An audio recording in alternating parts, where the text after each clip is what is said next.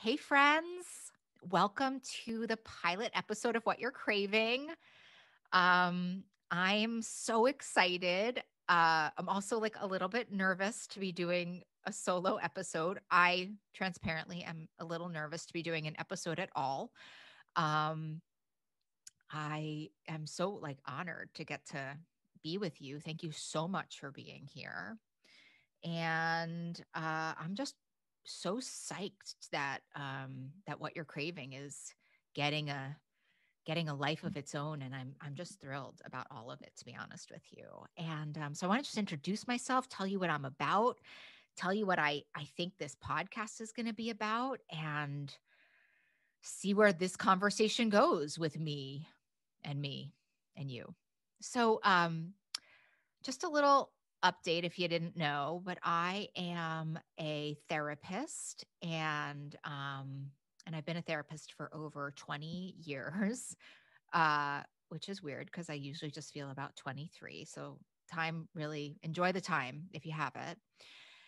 And I have been an addictions and eating disorders therapist for that long. And this is a path that I skip to work every single day. Like, I love what I do. It's so my passion. And I have been blessed in how it's all unfolded and how it's all unfolding. Um, and I have, a bunch of degrees and a bunch of certifications and a bunch of trainings, which I'm sure you'll learn with me. I don't actually know how I finished any of the schooling that I did, but here we are. But more importantly, I think, is that I come to this work really honestly because I come to this work because as I struggled in the first 27 to 30 years of my life, I was walking around like almost looking for myself. And I mean that in two ways, right? First of all, I was so lost as a person. Like, my soul was so lost. And I was seeking solution and help in every corner and just couldn't find it. And that happened from a very early age. I believe that, sometimes when it comes to addictions and eating disorders, of which I have many, you come to it naturally through biology, you come to it through trauma, you come through it through emotional, I would always say about myself, like, I sunburn emotionally very easily. Like, I'm very, just very highly emotional. And I used to be very ashamed of that. And I'm very proud of that today. And so all of the vulnerability factors that one could have for eating disorders and addictions, I come with all of them. And so, and the trauma I experienced was started at the age of 3 when my father died very traumatically, and he drove off a cliff. And I tell you the story because I hope that we get to talk a lot about like belief and spirituality and things that in my years of getting well and seeking have really come to mean a lot to me, and really come to heal me in ways I didn't know possible. But losing my dad so early, and having that loss and having some of the other stuff that was going on around really started like an emptiness inside of me that I started to fill. By the time I was 4 years old, I started to fill with food, and I started to fill with fantasy, and I started to fill with lying, and I started to fill with all of these things. And so by the time I was 7 years old, I was hiding food and hoarding food and stealing food. And it was already, my relationship with food had gone amok. It was a thing. It was a thing. And my mom took me to a nutritionist, which I actually think that I love my mother. And that woman was so outmatched with a little girl like me, let me tell you. And what ended up happening, I was 7 years old, 7 years old, sitting in this nutrition's office, being like, she's like telling me, like, eat a handful of peanuts. And I was like, I can't stop eating. Like, what are you talking about? And that's because for me, the eating disorder was deeply rooted in emotion, and it was deeply rooted in spirituality. And it was a comprehensive problem that the sweet nutritionist, who was also doing her best, was trying to heal me with like food. Like, and it was so much deeper for me, and as it goes with the name of this podcast, like I was craving something that was much deeper than food. And, progressions of illnesses are fast and furious sometimes. And for me, that's absolutely the case. And I was rocking and rolling in my eating disorder. And so I just want to say on a side note, when I was 13 years old, I went to weight loss camp, which I have to say was like so much fun. I had like the best boyfriend and we were having the best time. But again, they were just teaching me about like food and they were hardly teaching me about food. They were like feeding me and running me. And so of course I was like losing all this weight. It was amazing. I was a little chunkster. And I have to say, like, I never, ever, ever felt like I fit in. I never, ever, ever felt like I had the rule book to life. I felt like I was always hustling, like I was always just like a little bit less than everybody else. And frankly, the environment served that. Like when after my father died, my mother moved me to the suburbs of New York City, where everybody had like two parents and sisters and brothers, and like I was just like this fat kid with like this afro, and just trying to hustle my way through life. And I never ever felt enough, and I never ever felt like I belonged. And it was awful. And I used food to soothe me in that way, on and on and on and on. And so it progressed and it progressed. And while I was at weight loss camp, finally feeling like I belonged, um, I also had this knowing that I wasn't being healed. I was just having fun. And I knew I was going to go back to my life and gain all my weight back. And this is the diet drama and trauma at its finest. Like my diet drama and trauma started at 7 years old. I was on the hunt. I was on the, go on the diet fails you, gain the weight, hate yourself, think it's you, which, please know it's never you. It's always the diet. We're going to talk so much about diet culture on the show. Oh my God. I think it is literally the most toxic thing we have going right now. If you're in it, like if you're involved in diet culture, I am going to do my best to get you out like now, like 10 minutes ago, because it is so toxic and is so deeply, deeply hindering your greatness. And I am here to help you find your greatness, among other things. So game on. But anyway, and let me tell you something. In ninth grade, I was in home ec class, and like the jeans that it could finally fit me from the Gap, because I'd never fit in normal clothes. And I remember standing in home ec class and that like button went off my pants. And the story just goes on and on and on like that, except for that it gets really gnarly. It gets gnarly like I ballooned up to 325 pounds, where I stopped wearing underwear and I would wear flip flops because I couldn't bend down and tie my shoes. And I didn't know, like I stopped fitting in the shower, and I was in such deep denial, and I was just trying like diets, and I was trying this and it was just so awful and so terrible. I was trying to go to intuitive eating nutritionists that were telling me like, just, what are you feeding? And like, and I think there's some value to what they were saying. I was just so deeply addicted to food at the time that I couldn't hear what anybody was saying until I stopped being addicted to food. And this really amazing thing was happening while I was in all of this entrenched awfulness, which is when I was 13 years old at that weight loss camp, I had my first download. I call these things downloads. Like when I get a little like message from above, it's a download, like this knowing. I hope you know what I'm talking about. If you don't, I hope in the time that we're together, you start to access this. It's the coolest thing in the world. And when we can start being really open, you can start to really hear some great stuff. So I had my first download. And my first download when I was 13 years old, knowing I was not getting the help that I needed, the first download I ever got in my life was this: Molly, you need to help people. You need to find and create programs that help people with what you're struggling with right now.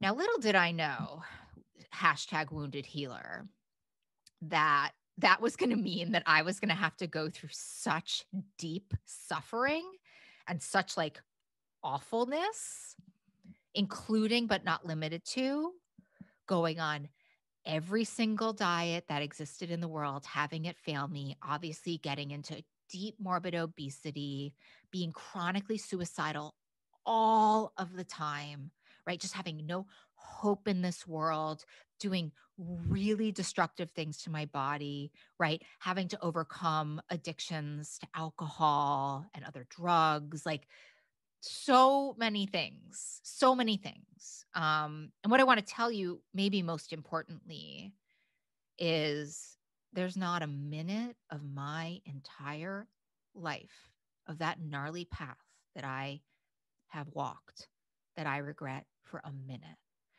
Because what it's allowed for me to do is like be real. You know what I mean? Like real. Like when I'm sitting with people and they're suffering, I'm cool with it. Like I get it. Like I've been in the depths of hell. Like I've been in the depths of hell and like we're going to get out of the depths of hell. Now, you may not be in the depths of hell. So you may be like, hey, like simmer down. But I think the same can be said. It's like, I just get it. And I get what it is to suffer and I get what it is to thrive.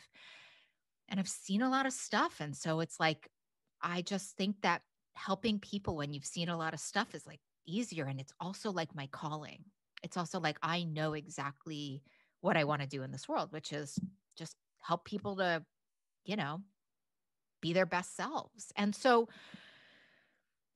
I wrote a book in 2019, and it was published in December of 2019 called Breaking Up with Sugar. And so the end of my eating disorder journey, which is, you know, every single thing that you could possibly do in the entire world to try to negotiate your weight, right? Including like eating through bariatric surgery, including going to every ashram in the world, like including all of it.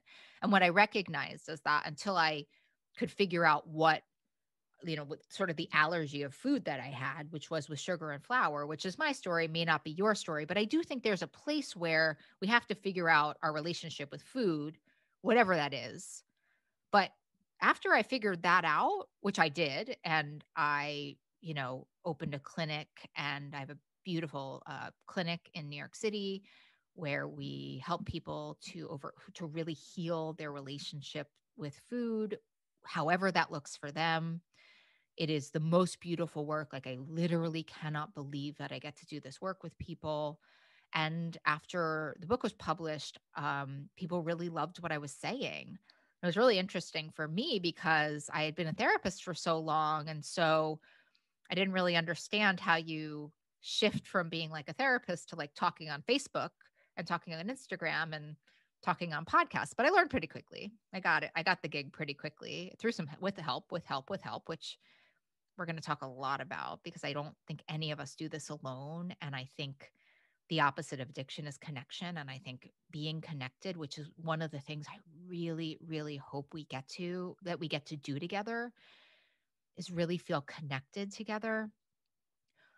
One of the things I'm really striving for on this podcast is bringing on people who tell the truth, who are going to feed our souls with their truth and feed our souls with their knowledge and feed our souls with their clarity and just help us to see the world a different way. Because I know for me, when I was really in the darkness, the like serpents in my soul were like just telling me the worst things, like just the worst things, like you're nothing, you're unlovable, you're never going to be anything, no one's ever going to love you, you're too much, on and on and on and on and on. And so I broke up with sugar and it was like a game changer, but it was the first step, right? And so in the midst of all of this,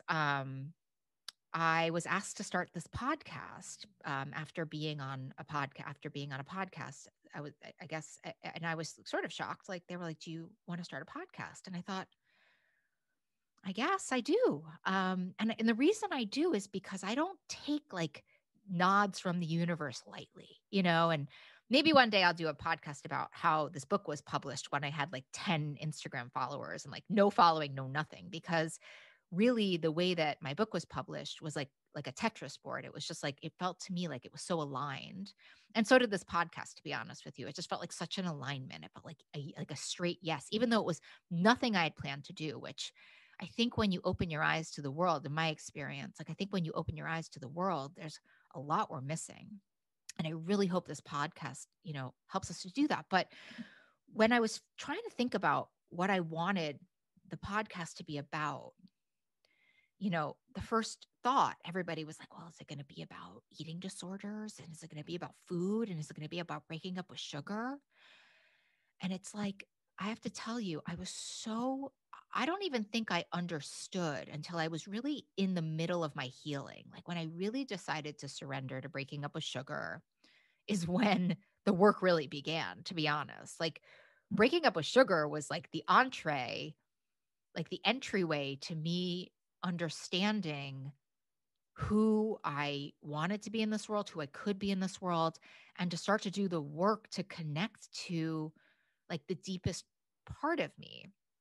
And I want us to all figure that out. Like, and so I've since then been on this beautiful journey of seeking and knowing. And listen, I mean, if you want to know why you're binging on sugar all the time, if you want to know why you're body shaming all the time, if you want to know why you're drinking too much, if you want to know why you're shopping too much, if you want to know why you can't get off Instagram, do it and you'll figure it out, right? Stop eating sugar and you'll figure out, what's really happening inside of you. And that's what I did.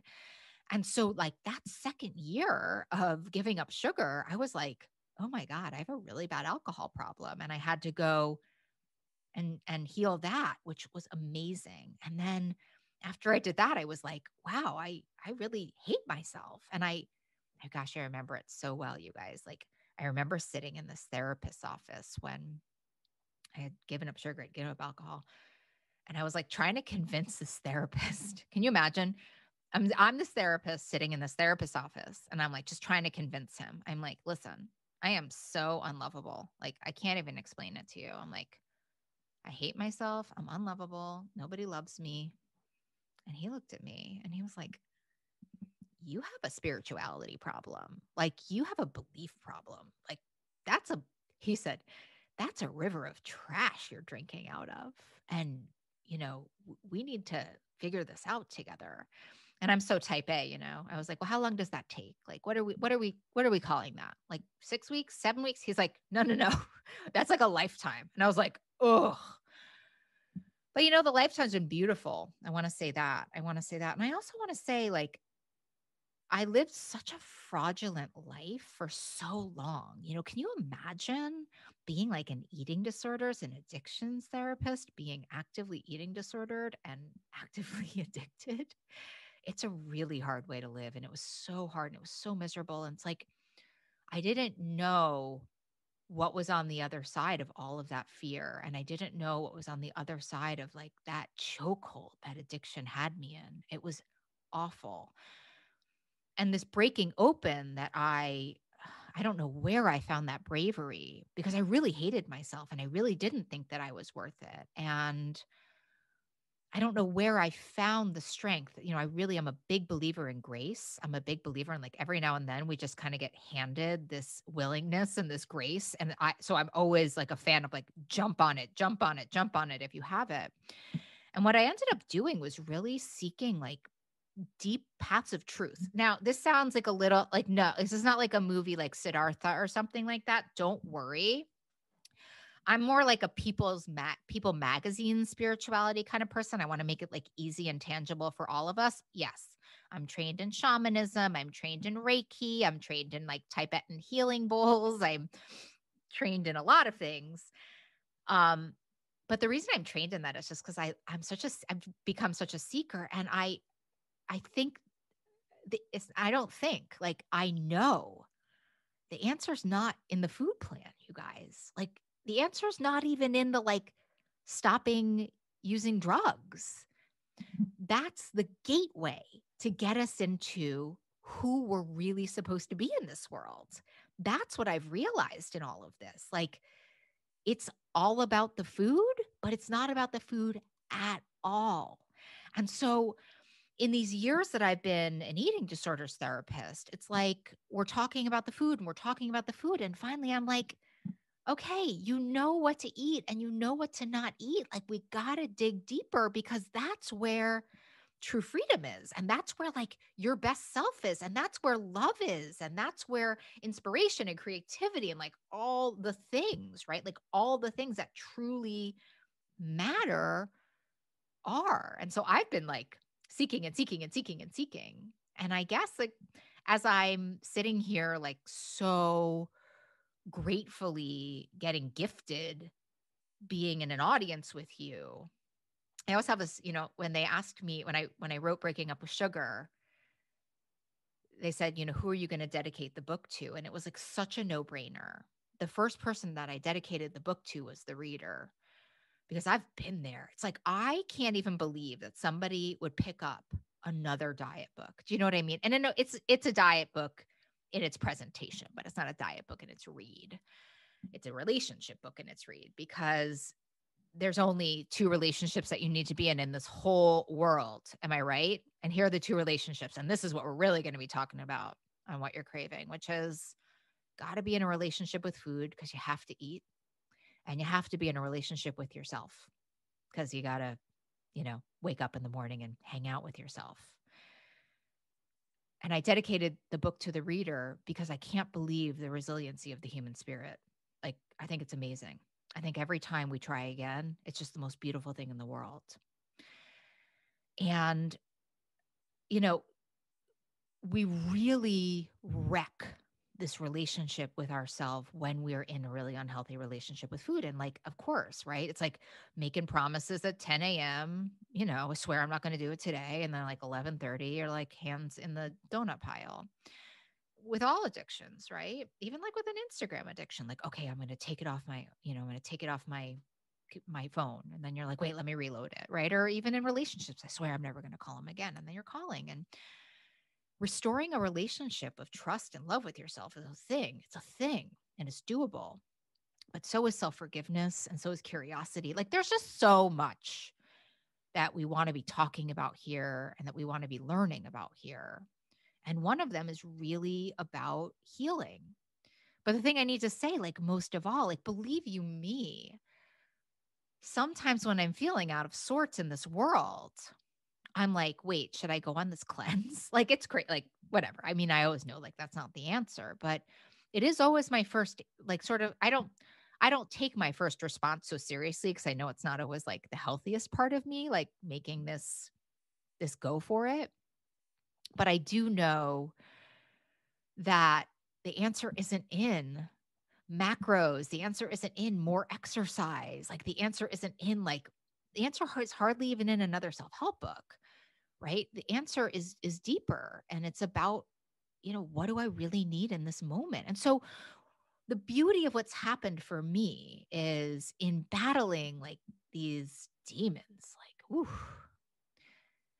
I've been able to learn a lot. And I don't think I'm that special in this way. Like, of course, I think I'm really special. I think that the gift of loving yourself, and I think the gift of healing, and I think the gift of open mindedness, and I think the gift of seeking is the right of everybody. And here's how I think we do it.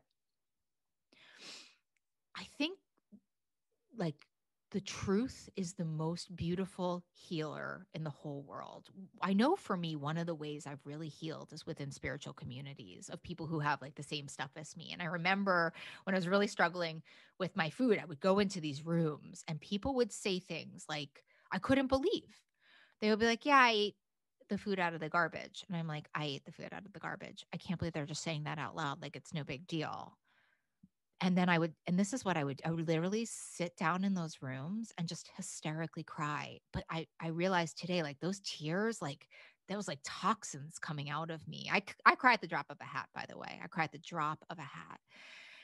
And this idea of like just listening to truth. I have to tell you something. When I say to somebody, how are you?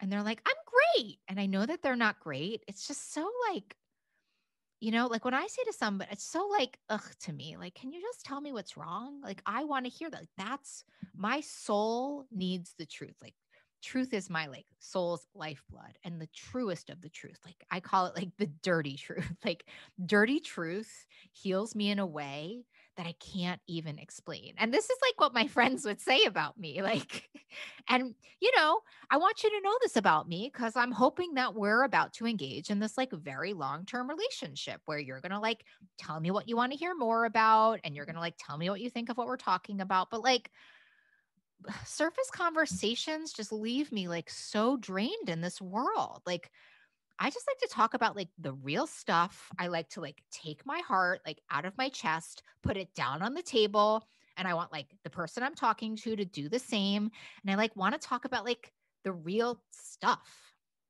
And that's what we're going to be talking about here. Okay. Now, that doesn't mean it's not like hilariously funny. That doesn't mean that we're not going to be like puking with laughter, but my goodness, life is short and it's important for us to be like in relationship with each other. And I think that this is a big part of it. Like, I know for me, when I was deeply in my addictions, my life felt like the size of a postage stamp. Like, I couldn't relate to anybody. I couldn't think of anybody but myself and my problems.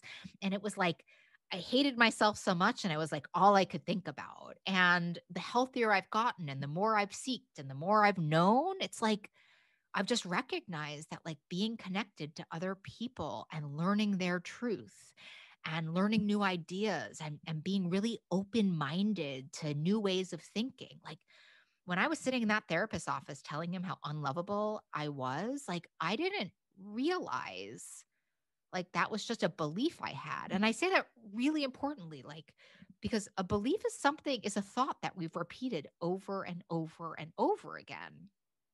And listen, like I'm a very spiritual person. You'll learn this about me. Like I pray, I meditate, I do crystals, I love moons, and I'm a scientist on top of it, I'm a, little bit country, little bit rock and roll. But what I've learned, I think it's because I never knew, like I was deeply entrenched in the most evil of belief systems about myself and about this world. And I never knew that you could change them, that you could shift them, that you could start a practice and start an action of believing something new. Like it was the greatest thing that ever happened to me. As was learning about self-forgiveness. Like I hated myself so much and I had some work I had to do to like learn how to forgive myself. I had to learn how to forgive others. Like it's been a trip, it's been a trip and it's all been through brave action. So, I've sat in like these eating disorder, I sat in these eating disorders things and everyone's talking about like, love yourself, love yourself, love yourself. Like, I think it's very hard to love yourself when you're doing really hateful things to yourself. Like, I think it's really, really hard to love your body when you're doing really harmful things to your body. I believe so deeply that we all have this deep inner wisdom inside, and it's kind of like our job to access it. And that's kind of just to circle back to like the downloads of life. And I need to tell you, most of all, I believe almost everything is reparable. I believe that we can have the life that we want. I believe like we can heal, we can overcome, just can't do it alone. And we just can't do it without information and hope and direction.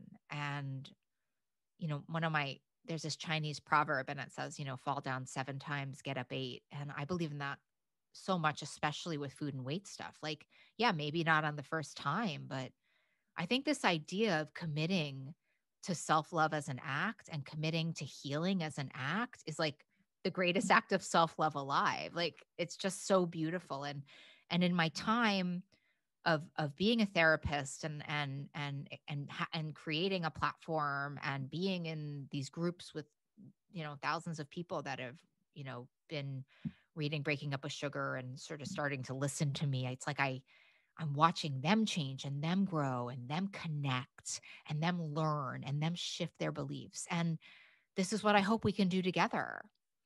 The other thing I want to say is like I believe wholeheartedly in it's like in my company, and one of our core values is like evolve or die. And so if there's a better idea, I'm always willing to shift to it. It's part of the new me, like the me that I've evolved into. There's not a minute in my life I hate myself. And if you would have told me 15 years ago that I'd be saying this, I'd be like, you're a dirty liar. Like you're a dirty liar.